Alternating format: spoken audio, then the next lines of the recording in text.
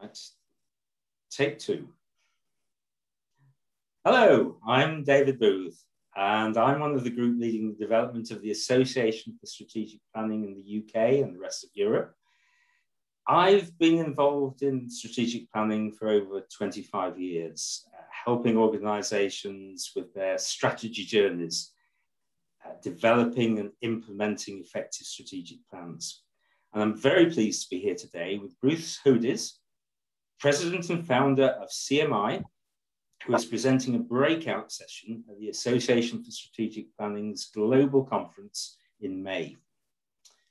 I shall be attending the conference myself because, as a fellow of the Strategic Planning Society, I'm very keen to keep up with the latest thinking and ideas about strategic planning. So I'm pleased to talk to Bruce and find out more about what to expect during his breakout conference session. Welcome, Bruce. Well, thank you. Your conference session is called The Missing Link, Revolutionizing Performance Management. That sounds really intriguing. What's the thinking behind this? Yeah, it's great. And that's really what the talk is about. As you know, and my experience is that the planning of strategic planning is easy. And get people in a room. It's not easy, but certainly it's doable. And then you have a plan. And what my experience has been, and when I talk to my colleagues, their experience has been in implementing the plan is the struggle. And keeping the plan in front of people during the day-to-day firefighting and the changes that happen, and keeping the strategic plan alive and current. And if it's not current, making it current and updating it so everybody's updated. And this system, KeenLink and the Keen methodology, really allows for that in a powerful way. And, I came upon it 6 years ago, and it's really made a difference in my clients' ability to implement their strategic plan and stay focused to it. So I'm pretty enthused, and so are they. That comes across so well. What's the key?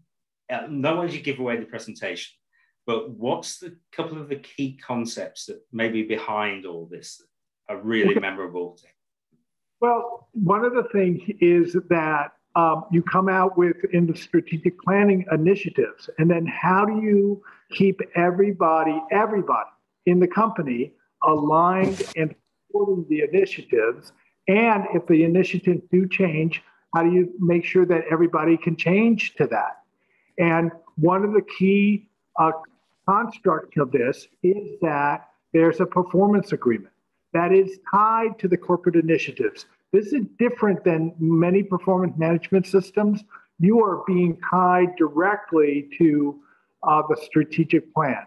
And also in the performance agreement, it's all in the employee's voice. So this system is very, very much about employee engagement. And if you don't want employee engagement, then it's not the system for you. And it's also about alignment. It's really about having people align on the direction of the company and then fulfilling that. And having employees and managers align with a very simple monthly meeting.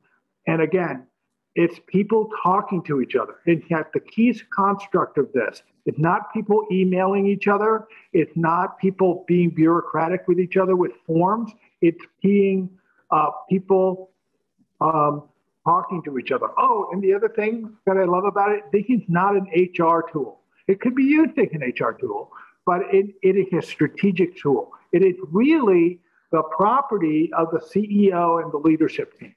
And it's a tool to make sure that the plan goes forward and that everybody's performance agreement is aligned with that. And within that, one of the things I love about this system is the language. So there's performance agreements, which I say, I employee, and if I work for you, David, it's frightening thought, but I employee, I am out to do this year. And then, but I say that, and there's ways that we organize that, but that you are aligned with that. We have a whole alignment way to align on that.